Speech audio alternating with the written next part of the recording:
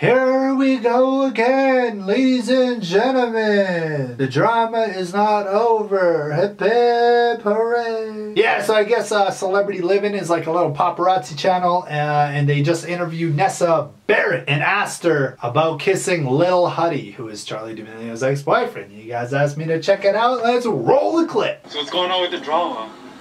Have you got resolved everything, or? Well, I mean, I said what I had to say about it. I'm done. I dealt with it privately. Okay. I felt like that's how it should have been dealt with. Yeah. So I handled everything privately. And okay. I'm at peace. Everything's good. Okay. So that's all I'm gonna say. That's great. That's great. But have you talked to Charli or LilHuddy? You guys fixed everything?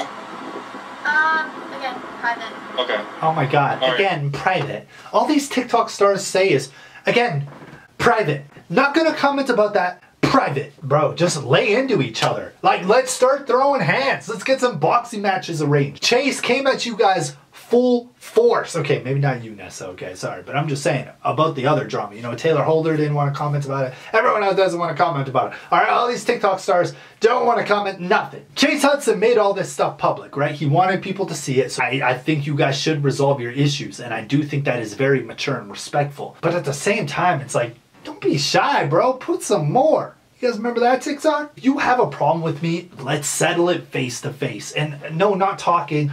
It's simple. We put some gloves on, we do what we need to do, and then the beef is squashed, you know? And I feel like that resolves more issues. On all jokes aside, I like to have fun, joke around. But in all jokes aside, it probably is the right thing to keep it private and keep it between them. Because, yeah, once you start bringing things to the internet, in all honesty, it does create a lot of chaos between fans, a lot of rumors, a lot of allegations, a lot of accusations, and it's a huge, huge, huge mess. So I do understand why they want to keep it private. Anyways, ladies and gentlemen, thank you so much for watching another video. Make sure you guys subscribe if you guys want daily videos. I react to a lot of tea drama. I just react to whatever you guys suggest. So if you guys have any suggestions, leave them in the comments, and peace.